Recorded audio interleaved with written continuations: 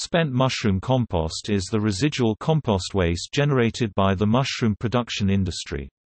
It is readily available bagged, at nursery suppliers, and its formulation generally consists of a combination of wheat straw, dried blood, horse manure and ground chalk, composted together. It is an excellent source of humus, although much of its nitrogen content will have been used up by the composting and growing mushrooms.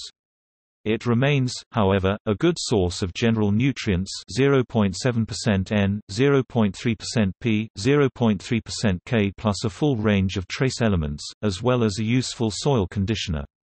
However, due to its chalk content, it may be alkaline, and should not be used on acid-loving plants, nor should it be applied too frequently, as it will overly raise the soil's pH levels. Mushroom compost may also contain pesticide residues, particularly organochlorides used against the fungus gnat.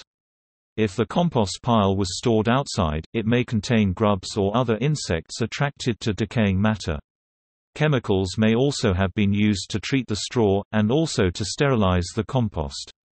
Therefore, the organic gardener must be careful regarding the sourcing of mushroom compost. If in doubt, samples can be analyzed for contamination. In the UK, the Department for Environment, Food and Rural Affairs is able to advise regarding this issue. Commercially available spent mushroom compost is not always truly spent.